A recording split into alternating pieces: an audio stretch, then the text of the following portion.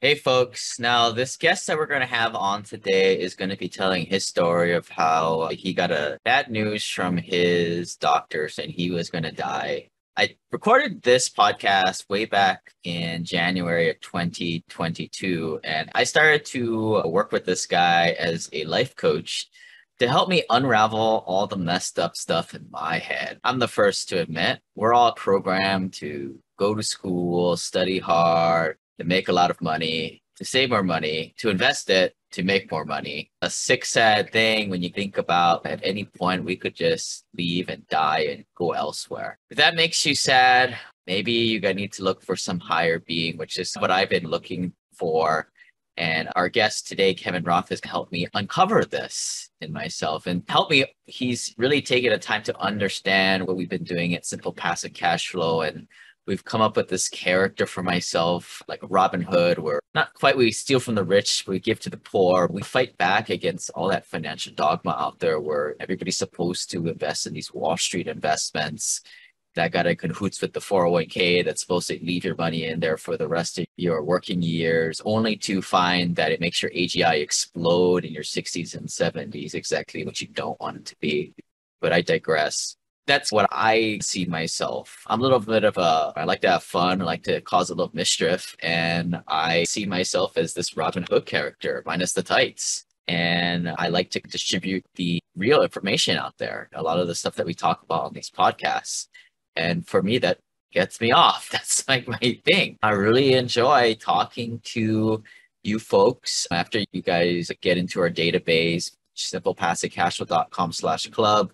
You book that onboarding call. And that really, I tell Kevin all the time, like 80% of the time, maybe 90% of the time, if you guys do your homework and listen to some of these podcasts first, I have a really good time helping you guys out on those calls. So if you haven't done so yet, let's get to know each other a little bit better out there. But when we first started to work with each other, I would say in the first several months, he said to me like, "Hey man, you don't have any feelings." I'm like, "Well, what are those?" And I think what I like about Kevin, he's not like one of these like young life coaches that has no experience in just reading from the book, but he speaks from experience, and from other groups I'm a part of, their masterminds. That's a big thing, is to speak from experience. One cool fun fact about Mr. Kevin Roth is he's the guy that sang that child Thomas the Train Shining Time Station PBS kids show way back in the 80s, I believe. Now, I'm not going to sing it for you guys, nor can I put it on this podcast because YouTube will probably not allow it to play. But you guys have probably all heard this song, or maybe your kids did, Shining Time Station. But that's Kevin here. That was in his first life. And he's been there, done that. He got really famous with that song and some other folk music, and actually getting to know him a little better. He hated that stuff. He doesn't like little kids, but it's just a means to make money, which he later found that it wasn't very important when he got that cancer diagnosis and he found out he was going to die. Obviously, the guy's still living, and I talk to him pretty frequently. That's just a little fun fact there. This was a start where I got to know him. He got to know me better. Then I brought him over as a personal consultant. And what I like about him, he says how it is and really resonates with me. May not resonate with you, but I think some of the takeaways from this podcast will be pretty enlightening for you folks. Just have an open mind. And if this is not your cup of tea, then cool. If it is, further reading would be go to an article I wrote about happiness. Right? What is all for? At simplepassivecashflow.com/happy. But we're just here to save money and make a lot of money at our job and get a high ranking profession or buy a bigger house. Surely it's raise kids. If that's not your thing, what is it? What do you put on earth to do? At any point, it could all end. But anyway, enjoy today's show. If you guys have any other questions that regards this stuff, feel free to shoot me an email, lane@simplepassivecashflow.com. And yeah, here we go. This is a story about a dude named Lane. Then one day he went and tried to rent them out, and then he became one of the best of Maine. Hey, Simple Passive Cashflow listeners. Today we are going to be talking about a little bit of a morbid topic, right? We all plan for the future 10, 20, 30 years, but who knows? Maybe this year, next year could be it for you. I just got back from a retreat with our mastermind. And sure, we're talking about investing. I think it typically moves towards non-investing topics like family, planning legacies, and enjoyment and having gratitude for what you have is where the topics typically go through as people build more relationships with each other. And today I have a guest, Kevin Roth. He's a life coach down in San Diego, and he has a great story. And Kevin, why don't you kind of introduce yourself and tell us that story? And I think it would be very impactful for folks listening as you're driving to work, working hard, saving hard, investing for the long term. But we want to do these types of podcasts to instill a little bit of awareness into what's around us and having more gratitude for what we have. Okay, well, it's nice to be with you. So I'm going to take 50 years and condense it into 2 or 3 minutes so you get a quick overview. So basically, when I was 13, I saw a musical instrument called the dulcimer, which is, if you're watching this, you can see the instrument above my shoulder. And at 16, I got my first record contract. And I made subsequently, between then and now, about 50 record albums. So my goal when I was in my early 20s up to about early 30s, maybe 35, was if I became rich and famous, I would be happy. So I got rich. I don't know what rich is to anybody these days, but back then having over $1 million was a lot of money. This was in 1990 something. I wasn't Bob Dylan, but I was killing it pretty much. And I became quite well known because I sang the theme to a hit PBS TV show for kids called Shining Time Station. So I was involved in having my own company. So I did my own licensing deals. I managed myself. I occasionally got an agent that did work. And I had a music attorney who's still my music attorney some 48 years later. So basically what happened is in 2015, I had burned out from the music business. I had made a lot of money in real estate and lost a lot of money in real estate. I made a lot of money in the stock market and lost a lot of money in the stock market. And then out of the blue, in a nutshell, is I got diagnosed with stage 3 melanoma and told, even though they removed the one little lymph node and a little spot on my nose, that there was a 70% chance it would come back within a year and I would be dead within 2 to 3 because there's no cure for melanoma as we're talking today. So this threw me into what I call the C world, cancer, which I never thought I'd ever have to look at. I worked out, I was healthy, I had everything outside looking in, looked pretty good. And then I got a death sentence. And I tell my clients and people that interview me, there's nothing like a death sentence to wake you up. So I had to decide that if I only had a few years left to live, and I had lost a good deal of money with medical expenses and other little things, how did I want to spend the next couple of years? Because money didn't seem that important if I was going to be dead. I had enough fame, I didn't need more of that. And so what it came down to is I thought, what do you really want? Forget what Mr. and Mrs. Jones has down the street. I had probably a few years prior to that, I had figured out from someone I knew who was making $300,000-$400,000 a year in corporate America, who came home and had 4 martinis to numb his life out. And that vicious cycle, that wasn't the life I wanted. I have a relative who's got, as he likes to say, more money than God. And he didn't seem all that happy. What did I want? And so who I was and who I am is I'm an artist. I'm a musician. I'm a writer. I'm a performer. And it was important for me to live in California, where it's beautiful here in San Diego, hang out with my dog, and live an authentic life.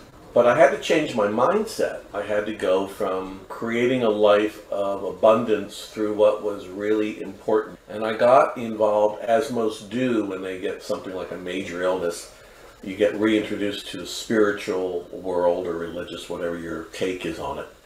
And how long did this take? Do you go through like the steps of doubt or anger? You mean when I got diagnosed? Yeah. How long did it take you to come to this realization, and maybe walk us through some of it? Oh, you get it really fast. When you have a couple oncologists tell you you're going to be dead in a couple of years, you don't have a lot of time to contemplate. The first thing you do is you're in shock. The second thing you do is, what do I do now? Because you feel powerless, you feel out of control. And then there's Western medicine, and you have to understand that cancer is a big billion-dollar business. And then there's the Eastern way, which is people who cure themselves without chemo or radiation, and they do meditation or they change their lifestyle. So I had to figure out who was doing what. So I looked at people who survived, like stage 4 melanoma, and had I've met this particular one woman, Prudence Sinclair, and I said, show me what you did to get through this. There's something now called epigenetics. It's actually been around, but it's about the body-mind connection. And how you think and how you feel really affects your system. So what makes people ill is stress and inflammation. Those are the two leading causes of it. So if you're really overweight or you're really stressed, and sugar really invites cancer. And if you get on the wrong side of cancer, not that there's a right side, but if you get on the really wrong side, well, that's it. On the earth plane, so they say, because I don't believe that death actually exists. But that's all another podcast. I got a little angry, and I got very fearful, and I started to look at different oncologists in Kansas, where I was living at the time. I was making a new record album with Peter, Paul, and Mary, one of my heroes. And there was one guy that I really liked his picture. I vibed it out because I have an empathic, kind of quasi-psychic sense about me. So when I talk to clients, I look into them and help guide them there besides just the practical. And this one guy wasn't taking any new patients, but I had to get in to have tests done. So the woman that ordered the test, I went in to get the test done. And then when I got the results, unbelievably, the cancer had not spread anywhere. But then she wanted to send me to a doctor who did lympectomies. And I said, if you don't see any cancer, why are you sending lympectomy, doctor? And she said, because it's protocol. So protocol is, we don't know who you are, we don't know what your name is, we don't care anything about you, but it's protocol, so next in line, please. And that really pissed me off. So I went to leave her office, and as I was leaving, I saw the oncologist's card that I wanted on the desk. He worked there, and I demanded that I leave her and go to see him. And I was not going to leave until he gave me an appointment. So I got in to see him, and he was the only oncologist that told me, I agree with you, Kevin, don't do anything right now. Let's happens in a year, because there's no cure for this. Let's deal with it in a year. So I had to wait a year to find out whether this was going to come back. So you go down the rabbit hole really quickly. These things also happen when you lose every dime you have with the Bernie Madoff kind of guy. Or something so tragic happens in your life that you hit bottom, you hit your head so hard, it sets you into a different reality. Because no matter how much money you have, or investments you have, or whatever it is that you have, you're not going to have it when you're dead. So you have to, it makes you re-look at your life differently. And did you have kids or any No, heirs? I have a dog. I've got, friends and a family. I don't have any kids or anything like that. But your life rolls on whether you're single or you're married or whatever it is that you have. But it sends you down a rabbit hole. So the clients that I coach that come to me are interesting people. Some of them are very rich. Some of them are doctors, medical doctors. I have a psychologist. I have clergy. And I have a lot of professional people who come to me, some of them work for the government, who are on this kind of circle where I'm okay, but I'm not happy. I'm stuck. I don't know what to do. They've already discovered that having a lot of money doesn't buy happiness. They've already decided that, especially with COVID, life is short, and I don't know that I like what I'm doing anymore. And that's why the big resignation's happening. So there's nothing wrong with success. There's nothing wrong with investing and all that. But if it's your focus, if that's the reason you're doing it, you're missing out on a really big chunk called your life. So there's a way to do this and to be really happy, and it's called mindful awareness, and to reevaluate the things that I teach. So one of them is, what really matters to you? Why does it matter to you? And the third thing is, what are you going to do about it? What's your plan? And executing it. So a personal coach like myself, I really call myself a life consultant, teaches the tools that I actually use to get through all of this stuff and to go from basic surviving to thriving. I'm in a much better financial position now and everything like that. But I'm very aware of what's going on in my life and what I want in it and what I don't want to step into. Like I tell people, don't step into that. It's like seeing you're walking along, you see some dog stuff on the sidewalk. Don't step in it, which means you avoid stressful situations. You put yourself into places where you have a little more control and you can choose what is authentically right. I think some of us will listen to podcasts. We hear different tips here and there. We do some personal goal setting, but it's always harder to do self-diagnosis on yourself because it's you. So what are some typical, as people start to think, what do they want? Why do they want it? What are some tip, like maybe BS stories they tell themselves or that you see is very common from your clients coming in? Just for Well, the first thing is that most people come to me are very hard on themselves. And that comes from a way back in the way they were raised or what happened to them or what didn't happen. My theory, I teach with the coaching, I have certain tools. I also teach a musical meditation called Dulce meditation. That's the dulcimer above me, and I teach people how to play that. If they play a dulcimer, I sell them and I teach how to play it. It's real easy. And it only takes about 5 or 10 minutes a day to find clarity. But people come to me and they're really hard on themselves. They have a lack of clarity. They're in the rat race, but they don't quite know why, and they don't know how to get out of it. So what they tell themselves is, I can't give up what I have. So one of my clients lived in New York City, and he lived in, I think, a studio, and he was paying an astronomical amount of money. And I said, why would you do something like that when you can work virtually? What's your dream? And he said, my dream is to have a little cabin up in the mountains in Asheville. I said, so go there. They said, oh, I can't go there. So I work with people and show them why they can and what's holding them down to New York. Ego, status, being a high roller. None of that really matters, because there are a lot of people who are very successful that live in the middle of nowhere that are really content. So you have to define what's success. Success is mental, emotional, physical, and spiritual balance. You can have all the money in the world. If you're sick, nothing's good. Nothing feels good. If you are conflicted spiritually, it affects the way you view life, because I also teach, besides the spiritual end of it, the science end of it. Science, quantum physics, now goes with spirituality in telling people that what you think is going on really isn't going on. It's a dream, it's an illusion. So it's a matter of having balance. The other thing I teach is that we're all going to have good days and bad days, but it's how you ride the surfboard. Out here in San Diego, people are always riding the surfing up there or out there in Hawaii, but they know how to ride the wave without getting clobbered. So those are the tools that I teach. And here's the key to the whole thing. There's two expressions that I use, especially on my online course. It talks about this a lot, but one of them is, if you change the way you look at things, the things you look at change. And the other one is, when you replace what doesn't work in your life with what does work, you don't go back to what doesn't work. So when I got the diagnosis of cancer, I put all the money I had in the world on the fact that it was brought on by stress, because I was majorly stressed out for 3 years. And it was all financial and emotional. It was ludicrous, but that's the lesson that I had to learn. You just look at things and you say, you know what? I've just got diagnosed with cancer. I've got this relative who calls me and she's very negative and she likes to scream on the phone. I'm not going to answer the phone anymore when I see her calling, because I don't need it. I'm not going to do things that don't serve me. I'm not going to do a lot of negative things. And I'm going to take time for me. I'm going to meditate. I'm going to eat. I'm going to exercise. I'm going to really start to enjoy my life. You know? That's the power of disassociating relationships. I think that's a lot of people have this problem that, I don't do this anymore. If I don't like somebody, I just don't interact with people. Think I'm a jerk, but I don't know. But then on the other hand, if people pretty well and you get along with them, it can be the opposite side of the coin too. Yeah, I was chatting with someone. I hadn't even really met him. We were talking about something yesterday or the day before. And I said, let's get together and meet. And he said, you're not going to like me when you meet me.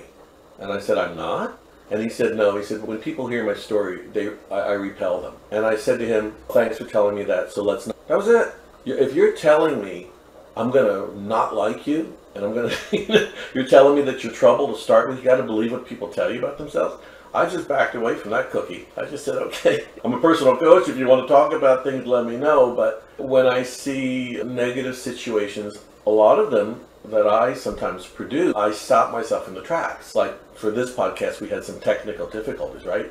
So there's two ways of looking at it. One is, okay, we're starting late. What's this technical stuff? Why isn't this technical stuff together?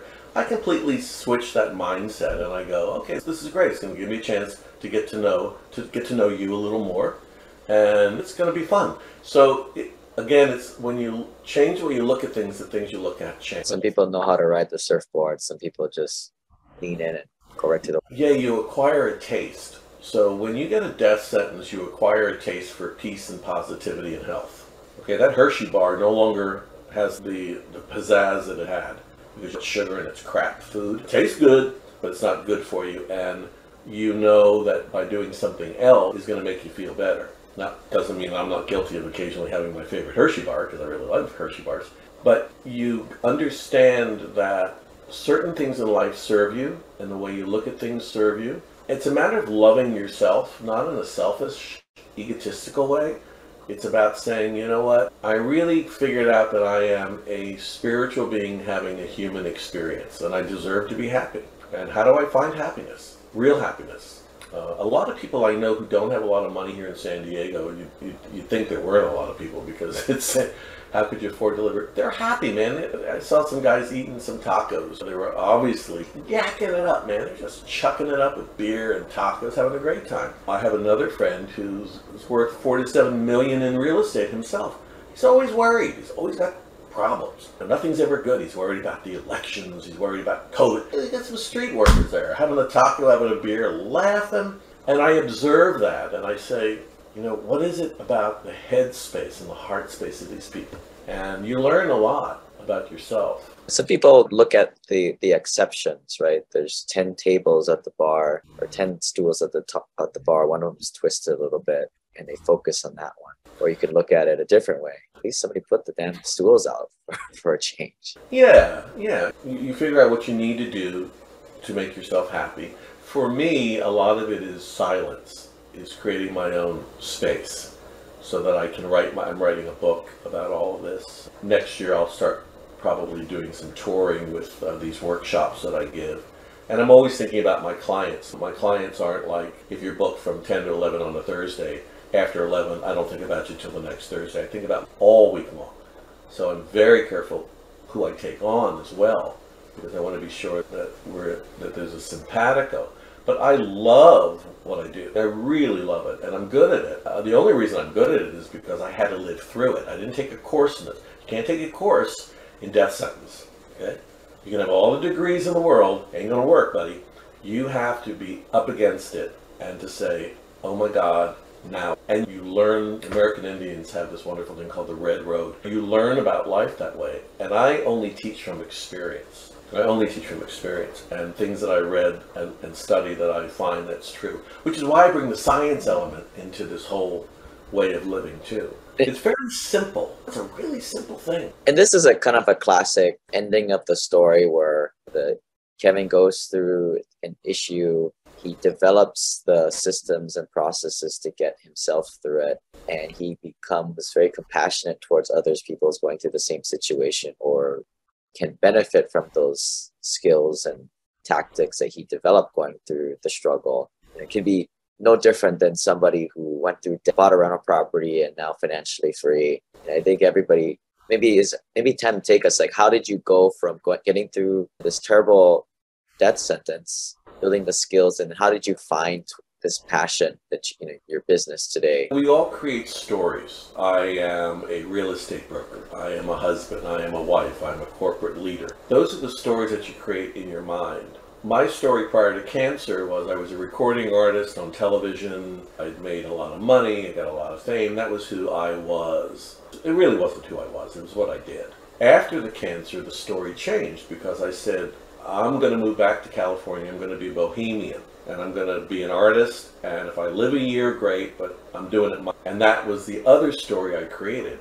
When you create the story that you really want, not just in your head, but you connect to it with your heart, I hate to sound woo-woo, but the universe opens up. So I found an apartment for $1,000, a one-bedroom with parking here in San Diego, which is like hitting the lottery. No one gets an apartment for $1,000, but I did, and I started to just be myself, and then said to me, what's your next thing? And I thought, maybe I'll make a new album. The last album I had made had been thrown in the pot for a Grammy Award. And he said, dude, you got 50 albums. What do you need another one for?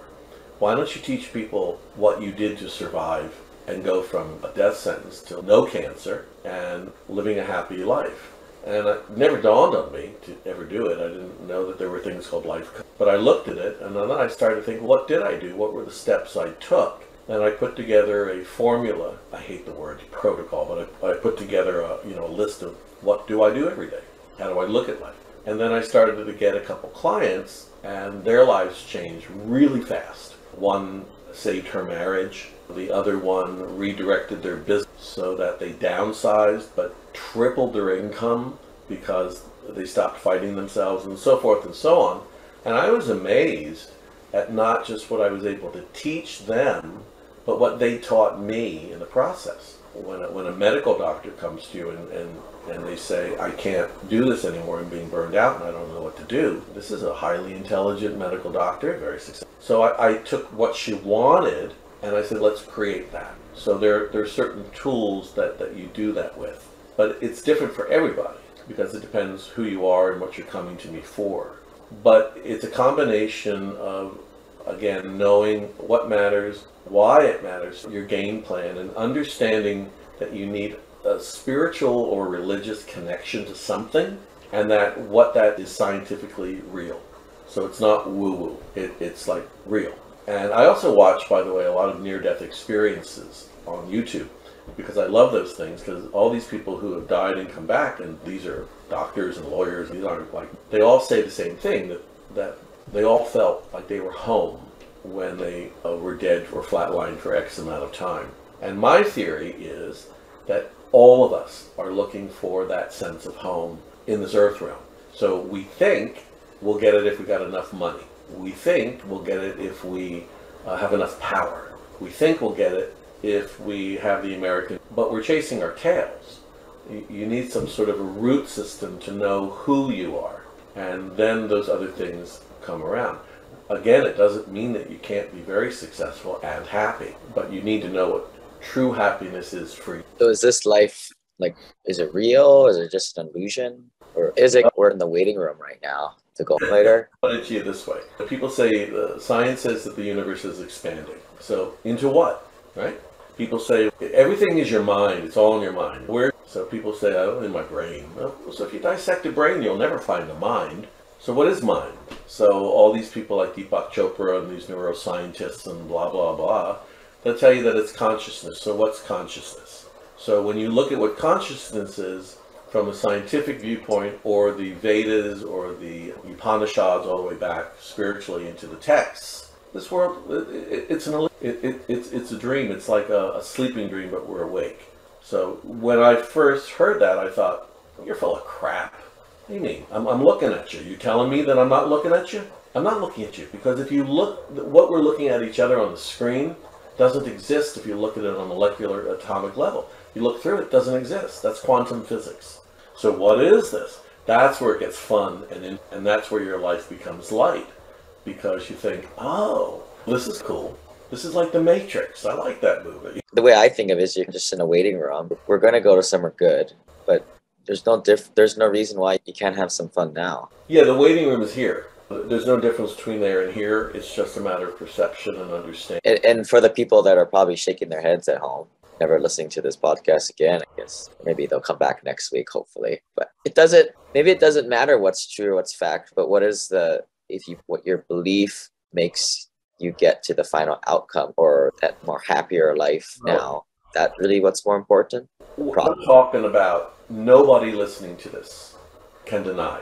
Because if you break it down to COVID, you cannot deny that everybody who went through this COVID experience, and many of us lost people we knew, had an experience of what is my life about. They had to have that. They were afraid of dying. How do I get it? How do I not get it? And that's why the big resignation. That's why people are rethinking their life. Now, some people believe in Jesus, some Buddha. I'm not saying what to believe in or what not to believe in, but just look at science. Look at the near-death experiences. Look at quantum physics. Look at what Albert Einstein said. We don't like to think about it because we can't wrap our heads around it. We like permanence. We like to know that when we're looking at us, we're talking to the person.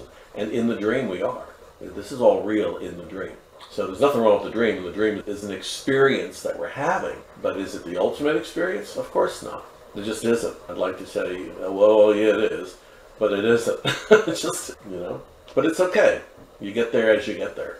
Or you don't get there at all. It's something I think is, it doesn't matter what your belief it is, if science, religion, some other spirituality thing. If it gets you to a point where less stress, less sugar, happier on a day-to-day basis, the waves, And that's what you... Yeah, you want to be happy. And you can get there in a Honda or you can get there in a Jaguar. Depends how you want to get there. Wrap up here. Kevin, how can people get a hold of you? They can't because they don't exist. No, I'm only kidding. Little joke there.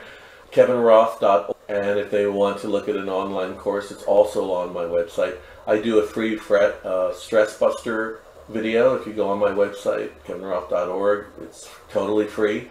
If you want to set up a free consultation with me for 30 minutes, we can talk about it if we want to work together. And my music's on all the platforms, Apple and iTunes and all that stuff, or KevinRothMusic.com. I think a lot of the topics we talk about, especially trust or irrevocable trust, we're trying to leave a family legacy down, or infinite banking, where you more really joke that you're more valuable dead than alive to your spouse, touches upon some of these topics a little bit and makes you ponder the end. What's it all for? But I think that the message today is, you out there, you guys are working really hard. You guys are maybe to ponder why you're doing this. Why are you going to work every day?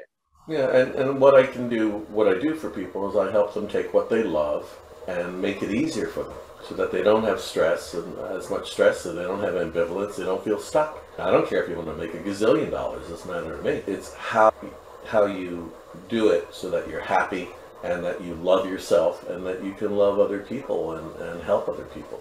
And ultimately, that's really what it's about. Can you talk a little bit more about, I think you're getting to love relationships. I mean, that's something we talk about here. Is it's pretty easy to get to financial independence, in my opinion. The wealthy are the social relationships, social currency. Yeah. It's about authenticity, and it's about loving yourself first. You can't love anybody else unless you love yourself. And before the cancer, I was all involved with my career and my money and my status.